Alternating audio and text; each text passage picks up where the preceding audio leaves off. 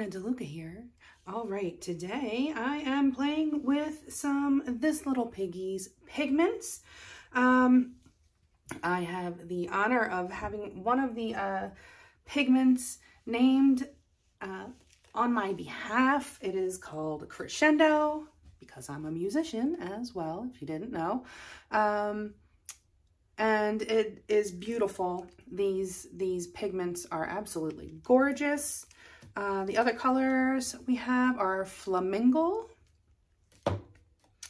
and Unicorn. And these are, I believe, now live on the fluid-art.co website. That link will be in the description box, fluid-art.co.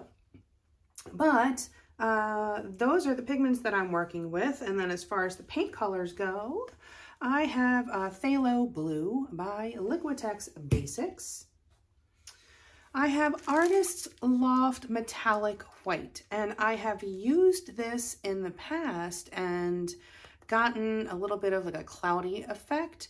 So we're going to see how that works along with the This Little Piggy pigments, and see if I can get a little cell action with that.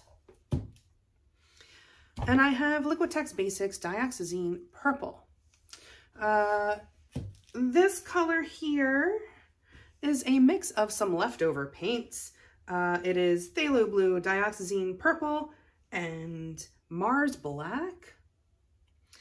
And I think there's a touch of white in there, and it kind of makes like a Payne's gray-ish color. I'll be using that as my base coat. And how I have mixed the pigments, what I have done is put a tiny bit of golden gloss pouring medium in my cup, just enough to cover the bottom. And then I've added the pigment to that while wearing a mask. Always wear your mask. Always, always. If that pigment gets in your lungs, it does not come out. It's there. And that is really not good for you. So just wear your mask and be safe. So golden pouring medium in the bottom of the cup. Add the pigment. Mix that together until you get a nice slurry going. And then I've added some Artist Loft Gloss Super Heavy Gel. Typically I use golden, but I am out of golden, so I'm using the Artist Loft. And then, so that kind of creates like a paint, like a tube paint type consistency. And then to that, I have added Floetrol. So it would be about 2 parts Floetrol to that mixture that I made that basically has the consistency of paint, tube paint. The regular paints, the Liquitex Basics paints, are mixed 1 part paint to 2 parts Floetrol, and then they are thinned until I get the proper consistency with the my mixture of 90% water and 10% Floetrol. And the consistency that we are working with today. So this is about a 2 on my consistency scale. I am kind of going for a straight pour here. And so that is what we're going for today. Before we get started, have you seen the Fluid Art inspiration cards? If you have, you can fast forward about a minute, but if you have not, what we have are 52 cards. There are 42 technique cards, and each technique card has an associated video here on YouTube that gives you all of the information that you need, the exact paint, brand, color, consistency, the recipe, and of course the technique, how to do it, all the stuff I can't fit on a card. This is a picture of the painting in that video. This box contains a tip for that particular technique, and here at the bottom you have the color palette that was used in that painting. And then these 2 boxes can be used together as the basis of a 2-color palette, or you can build off of those colors. And there are 8 bonus color palette cards. Each one has 5 color palettes. You can use all of the colors or just some of the colors. Mix and match the bonus color palette cards with the technique cards, and you have more combinations than you could ever paint in a lifetime. These are available at my website, GinaDeLuca.net, and also at Amazon.com. All right, the first thing I'm going to do is lay down a base coat. I did paint my sides blue, but I'm using a different color. I kind of changed my mind in between. So it'll be fine. My sides are covered. That's the important thing. It's not going to be white showing through. So laying down a base coat so that my paints slide around easily. And I am going to try to reserve a little bit of this for my cup so that I have some of the same color in my cup that I have on my canvas. That is one thing I don't like to do. I don't like to use a base coat color that is not in my pouring cup, because then you wind up with little tiny cells that don't match any of the paints in your painting, and so they kind of stand out and not in a good way. Okay, my base coat is down, and now I'm going to put some paint in my cup. I'm going to start with a little bit of this base coat color, just a bit. I'm actually going to save just a little bit of that just in case I need some corner coverage. Okay, I'm going to start with Crescendo. I want that to be in the center as much as possible. So the end of the cup obviously is going to be what comes out last, and that's going to end up in the center. And typically when I'm doing straight pours, I pour it from up high, and the last color that I do ends up directly in the center. But I need more paint to make that happen. There's not enough paint to kind of get that velocity going. So we're just going to have to use a different method.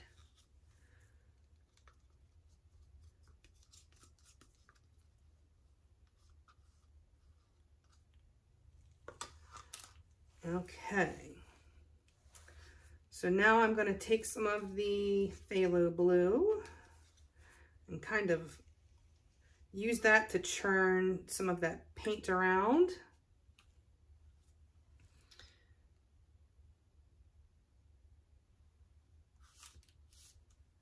And I will do the metallic white.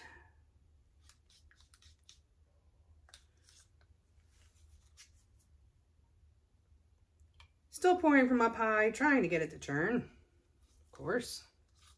It does sink and churn a bit, but just not quite as much when you have the weight of the whole cup, oh, 3 ounces even, you know, pushing down.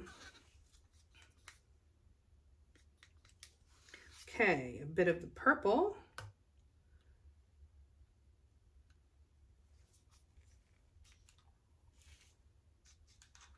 And the Flamingle. This paint is super cool.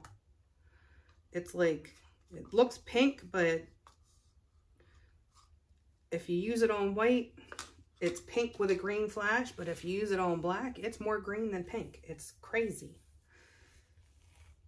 Never seen anything like it. Super cool. All right, and a bit more of the phthalo.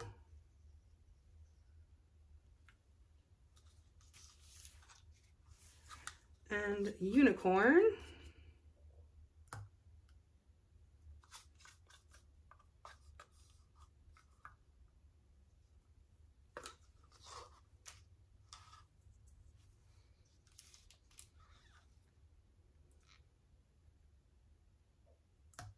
And the rest of that dioxazine.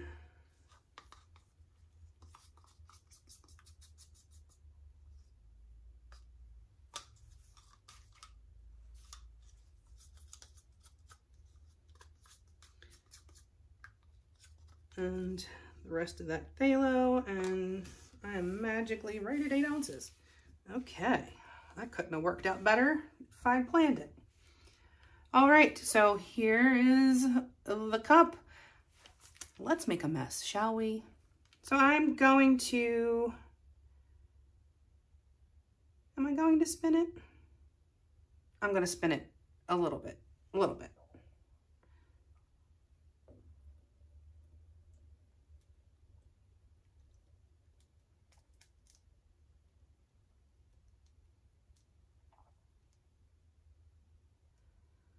And I'm pouring quickly, spinning very slowly.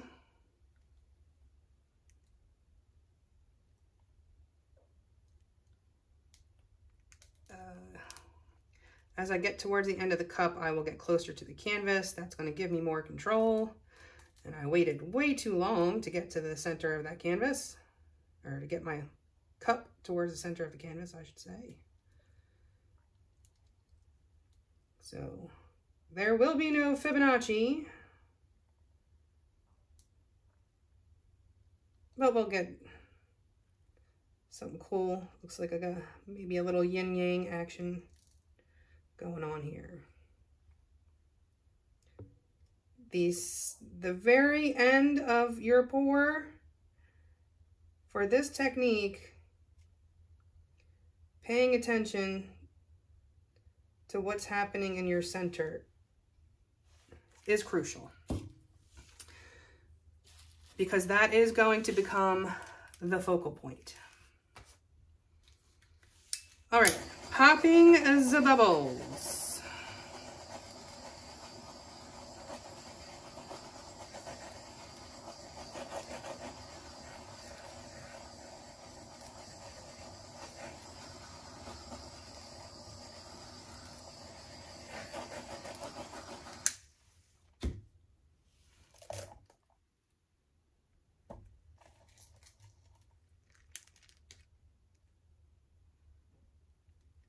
Okay, so I'm gonna just let this sit for a minute and see if any cells start developing.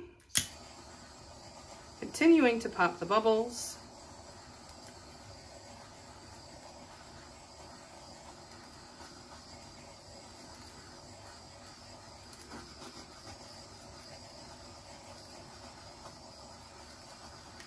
What I really wanted to do here is get these pigments next to a dark color and a light color, so we could maybe get the properties of those pigments, how they react against both of those as a contrast. So as mentioned, it looks very different when it dries on something dark than how it dries on something light.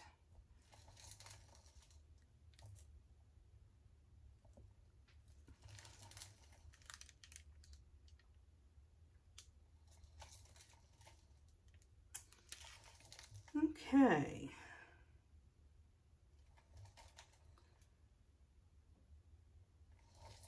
So not getting a tremendous amount of cell action.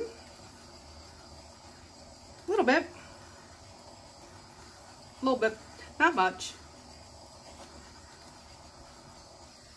But, you know, we don't always have to be going for cells, right? I mean,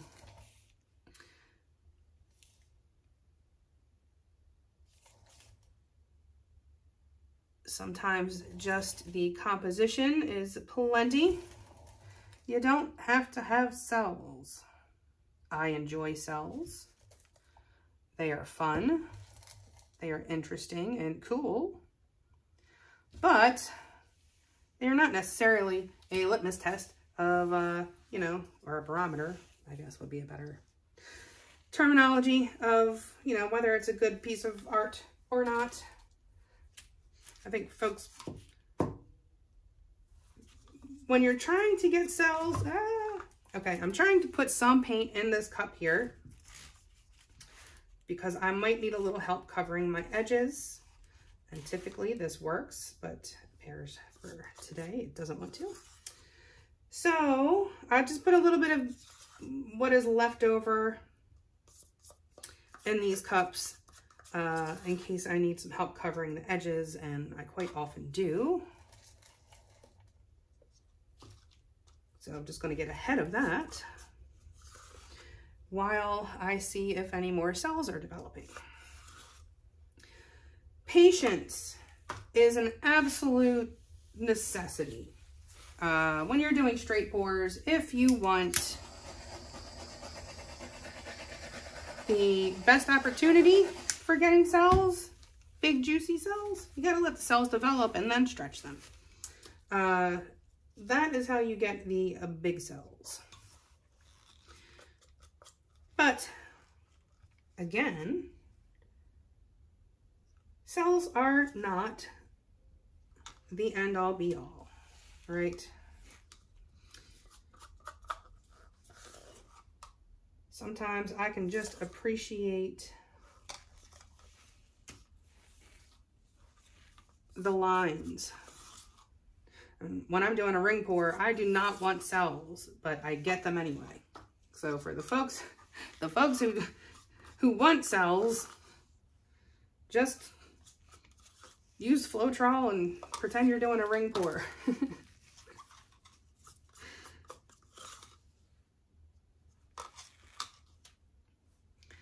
All right, so I just put a bunch of that paint back into this cup. I'm just going to give it a little swirl so it kind of has a bit more of a blended look when I use it. All right.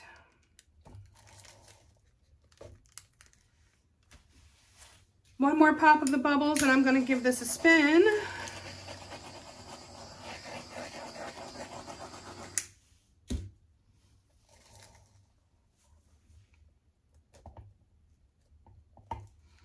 All right. Let's give her a twirl. You do not have to spin fast. My paint never ever flings past the corner of the painting. My corner is here. My paints don't drip past this line. No. Definitely not going past that line. So you don't have to spin fast. It will get there. If you've ever had a painting that was not level and it completely changed on you overnight, you know how much paint can move. Okay, so now is when I'm going to come in and like this corner is going to need a little bit of love. And most of this will still get tilted off, but this is a way to get your lines that you might need just in case you can't cover the full corner. And when you spin it, it will have a very natural look.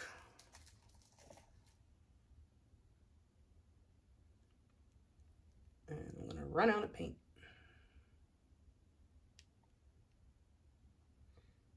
It is okay. It'll get there.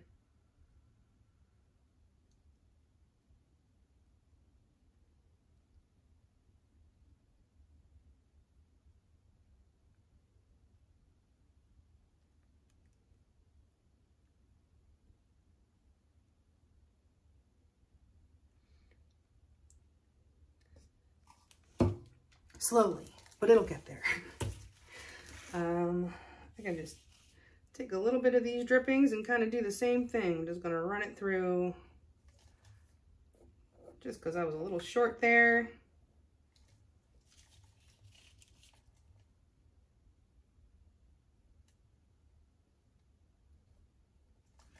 Okay.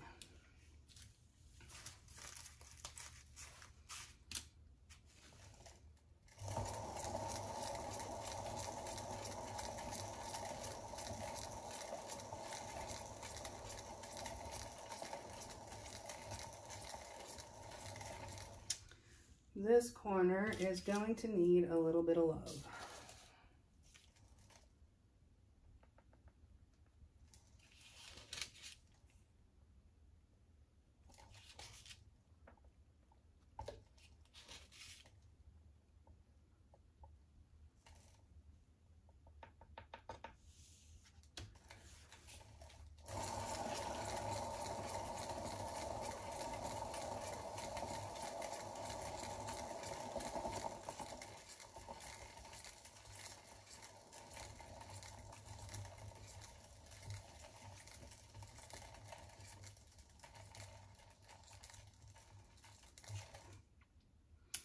All right. That is looking pretty darn cool.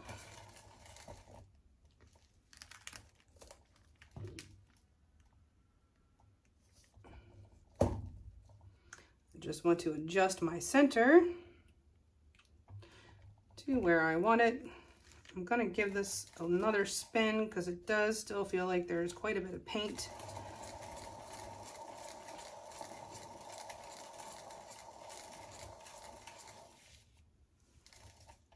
Okay.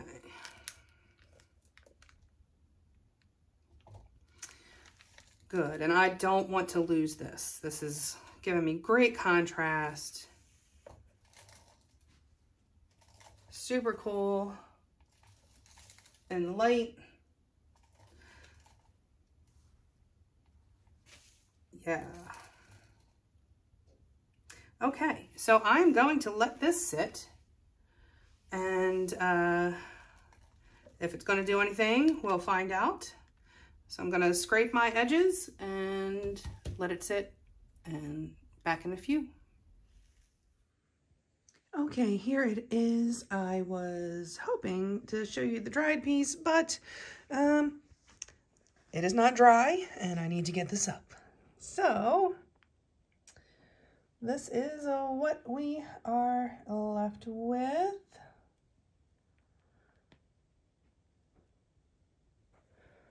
Let's see if I can get any of that shimmer in there. It's very confusing to the camera, these metallics and, you know, these shimmery pigments. But there it is. It was an experiment to see what would happen. But yeah.